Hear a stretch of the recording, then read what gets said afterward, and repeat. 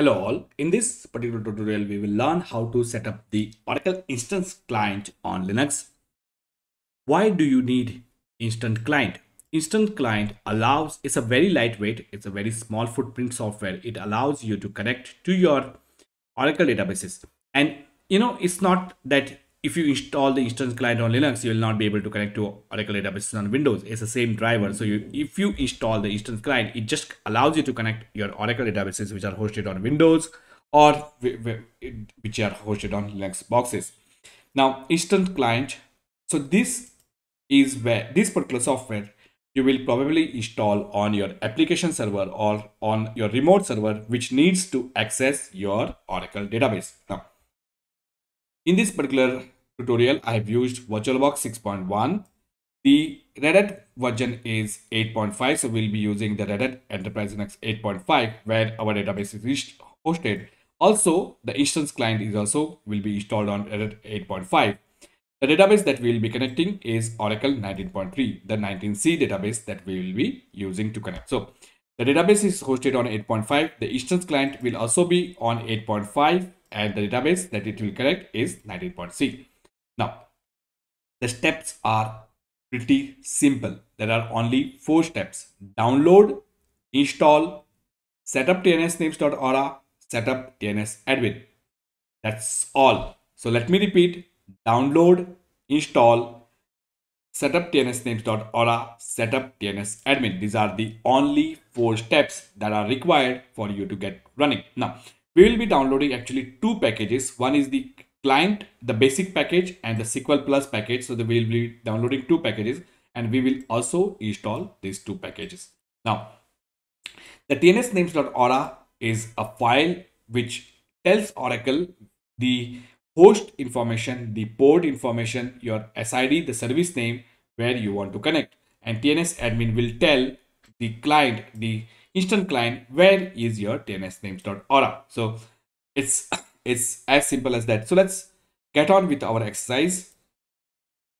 So as you can see, I have a database called Aura 19C which is running on DB1. DB2, this is the second server.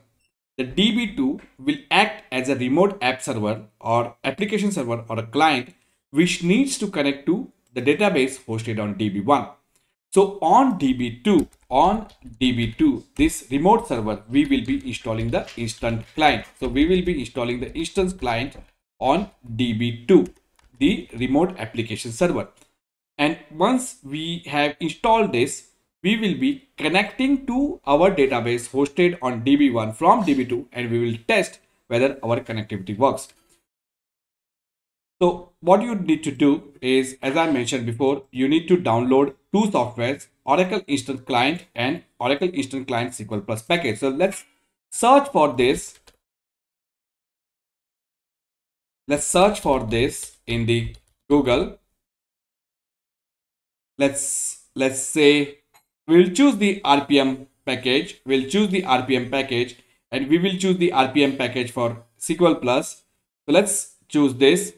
It doesn't need any sign in, etc. You do not need Oracle account. So this is done.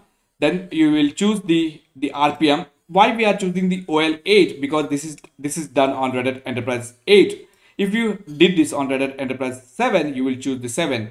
And you can use the zip. You can also use the zip packages.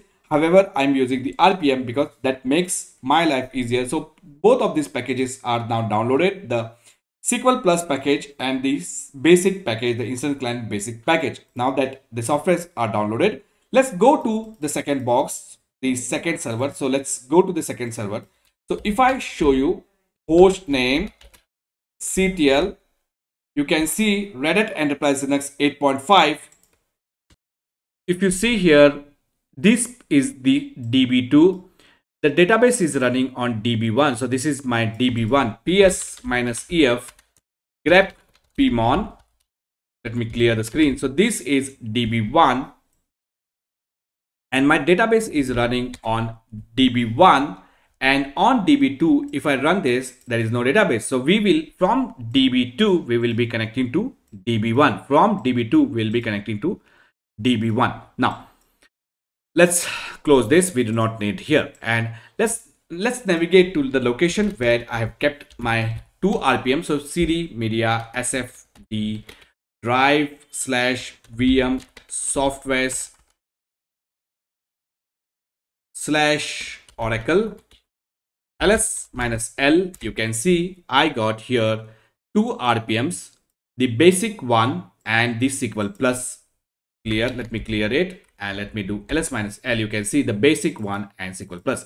Before installing this, let's check whether these two packages are actually installed. So rpm minus qa grep instant, let's check if these are installed, and as you can see that it doesn't give me any output. Now you cannot install SQL plus without installing the basic. The basic needs to be installed first and then SQL plus. Remember, if you want to force this, you can force it, but it won't work. So let's install the basic first. So rpm minus I, the instant client basic, that's done.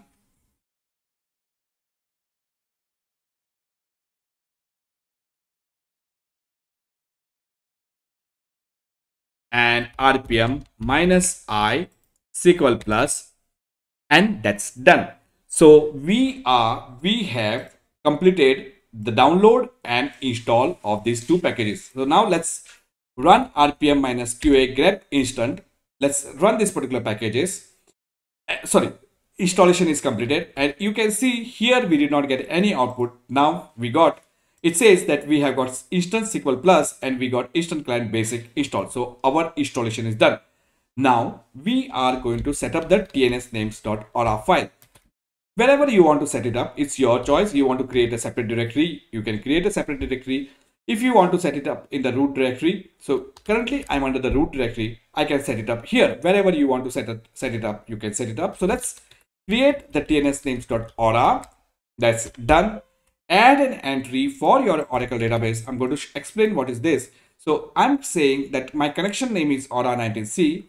I'm connecting to a service name called Aura19c, which is hosted on DB1. This is the IP of my DB1, and my database is listening on 1529.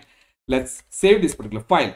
Now we need to set a variable. We need to set a variable called tnsadmin to tell the SQL client that this is where our tnsnames.aura. So how do we do that? Export tnsadmin equals /root. That's done. And I'm telling you guys, this is done. Now we are at the step where we are going to test our connectivity, and if all works fine, we will be able to connect to our database. Let's do that. So I'm going to say that, and you can see from db2 I actually connected. So if I say select host name from v $instance, this particular database is running on db1, and from db2 I have successfully made a connection. Now what we'll do is, like, we will actually verify something. So let's go to SQL developer. Let's see if we have got a user called, we have a session called using the v session. Do we have a user called fire connected? So, and you can see it doesn't give us any output. Let's create a user, create user fire identified by water. Let's do that, and just give him a DBA, right? Maybe you don't want to give him the DBA, but it makes my life easier. So I'm going to give a DBA right to user fire. So that's done. What I'm going to do now is, from this remote location, I'm going to connect to the SQL plus as the fire user. So how do I do that? So I'm going to use this particular sequence. So this is how I'm going to use that. So SQL plus, so my username is fire. The password of that fire is water, and I'm going to connect to a database called Aura19c, and you can see I have successfully connected. Now let's verify whether my connection came in, and if I now run this particular query, you can see fire user has connected to my database, and it has connected using from db2.db.com. So yes, the connection has been made. And now let's verify if the fire is able to see my employee called Rock. So we have one Rock. Let's see if it is able to see, and you can, and and it cannot, it actually is in the sys. So yeah, so by default it tried to pull the data from the user called fire.